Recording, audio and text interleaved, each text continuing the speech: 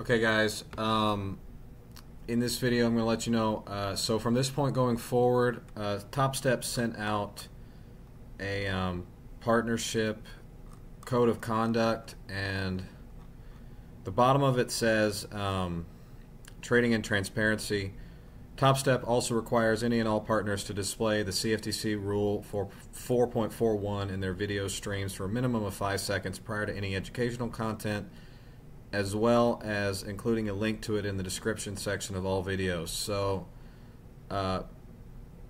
from this point going forward, you're going to be seeing this little notepad I've got here. This is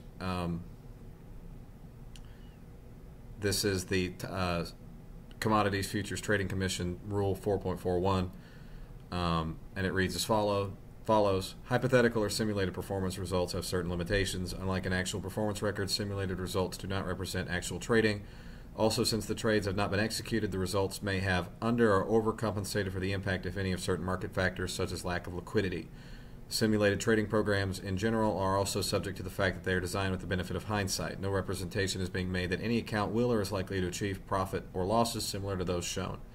So, in any event, I have to put this on every video as a part of being a Top Step affiliate. So you'll be seeing this. You can skip ahead of it if you want, but I have to show it. Okay, so this will have to be in my videos going forward on each and every video. I have no choice. So, all right. Bye-bye.